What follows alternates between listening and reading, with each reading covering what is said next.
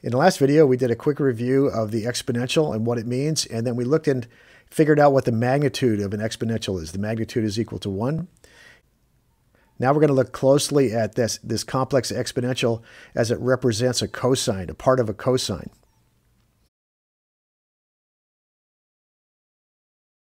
Now we're going to keep combining some of our ideas from the last couple of videos. And you remember, one of the things we did was we used Euler's formula and turned it inside out and developed an expression for cosine. So if I say cosine of theta, I can say that equals 1/2 times e to the plus j theta plus e to the minus j theta. This is cosine of theta expressed as two separate exponentials.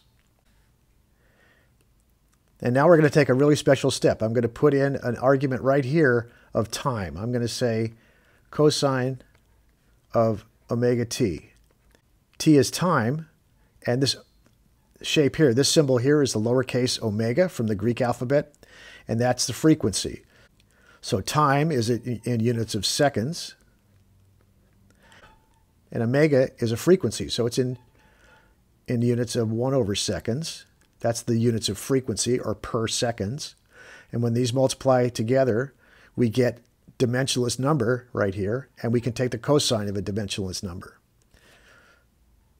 So what does this equal to? This equals 1/2 times e to the plus j omega t plus e to the minus j omega t. When we make t the argument of the cosine here, t is this stuff that keeps going up and up and up. The number t just gets bigger all the time. And so we ended up with a cosine wave form. And I'll just make a bad cosine looking thing here. That's what a cosine looks like. And it keeps going and going and going. So we have an idea of what a cosine wave looks like. The frequency determines how fast this goes up and down, or how often it goes up and down. But now what I want to do is I want to look at a really special thing. I want to look at, what is this thing right here? What is this thing, e to the plus j omega t? And what we see is this cosine here is made of two of these things. So whatever these things are, I can make a cosine out of them. So now we're going to look really carefully at e to the j omega t. What we just reviewed was that this is a complex number. Let's draw that complex number.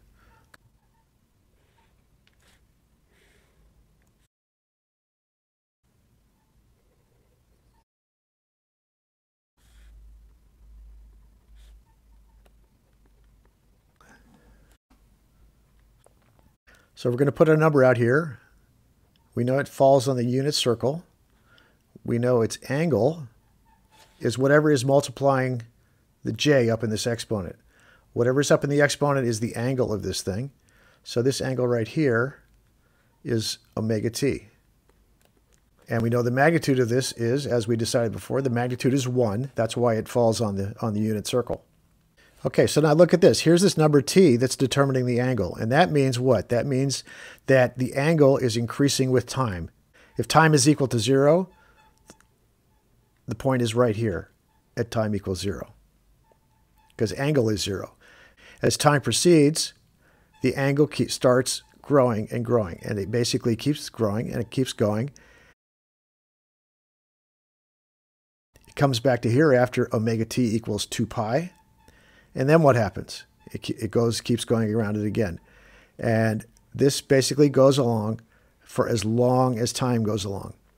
So here's this number. Here's this complex number moving along the unit circle in time over and over and over again. So this is a number that is rotating. The number is rotating. So I can write here e to the j omega t, and I know that because time's up here, I know it's rotating in time. All right, now I'm going to put a different number on there. Let's put it over here, say. Well, let's actually start this number at 0. And I'm going to call this number e to the minus j omega t. What does that number look like? That's this guy here. That's this one here. We'll make him orange. So at time equals 0, it's e to the 0, or 1, just as we would expect.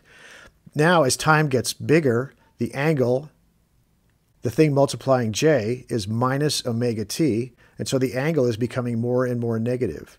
So after a little bit of time, it's here, and after a little bit more time, it's here. And what we notice is it rotates this way. This is what happens when you have e to the minus j omega t. You rotate in this direction, and it keeps going and going and going. So these two numbers are pretty similar in behavior, except one rotates counterclockwise and the other rotates clockwise in our coordinate system, which is the complex plane. So in summary, if you see either of these shapes, e to the minus plus j omega t or e to the minus j omega t, what pops into your head is a number that spins. So for me, the simple idea is I have a number here and I have a number here. They both spin in a complex space. And to represent those in mathematical notation, I need this kind of notation here, which is a little bit awkward. But as I get used to it, e to the j omega t is a spinning number. E to the minus j omega t is a spinning number.